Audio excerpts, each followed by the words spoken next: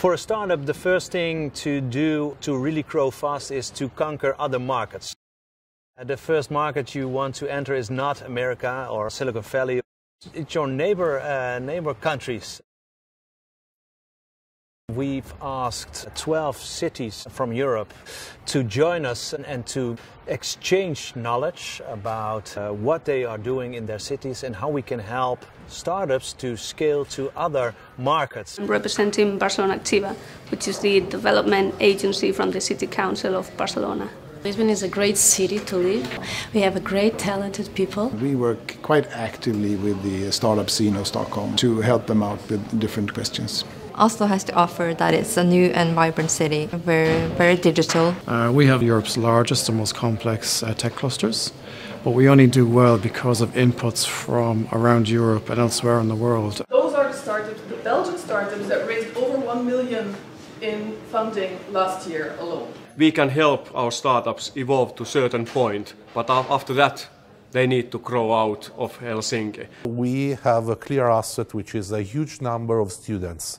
So Rome is the largest city campus in Europe. I work a lot with startups from Berlin, but also with international startups who might want to set up an office in Berlin. There is really a startup revolution in Paris, and this really boiling ecosystem has to be connected with the other European ones. We are going to help stakeholders grow. So we are not going to be the consultant, we act as a real investor.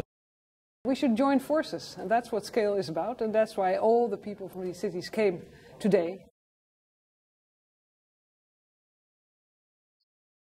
When it comes to a startup, they grow city by city into Europe, onto the world. We must create the city-to-city connections. I think London has a lot to offer as a tech cluster. I know that other cities in Europe have the same or similar kind of offers. We benefit greatly because we get in touch with companies and stakeholders and partners that are good for London.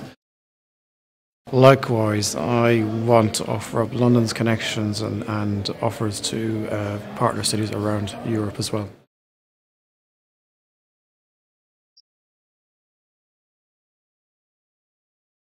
I think every city has this question like, hey, what is our vision? What is the ambition? How do we do compared with other cities?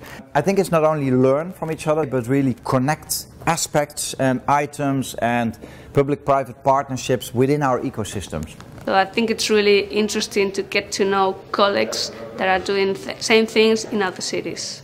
This event is an excellent way of us seeing that what kind of network we have around Europe. I really believe what works well in Europe is to focus on city-to-city relationships rather than state-to-state. I find that it moves a bit faster. I think we understand each other better. The attractiveness factor for Europe in comparison to the other continents, I think that maybe it's quite a mature market. I hope in 5 years Europe will have more startups that have been acquired by corporations. We will see a lot more of these specialized hubs across the Europe, and then this kind of collaboration between them, which would be kind of a real asset in global competition. It's really vital to facilitate the circulation of startups. It has to be easy for them to go from one place to another one. I think that the Europeans, they have an entrepreneurial spirit. They have really a taste for tech and for new things. So I'm very positive, very optimistic.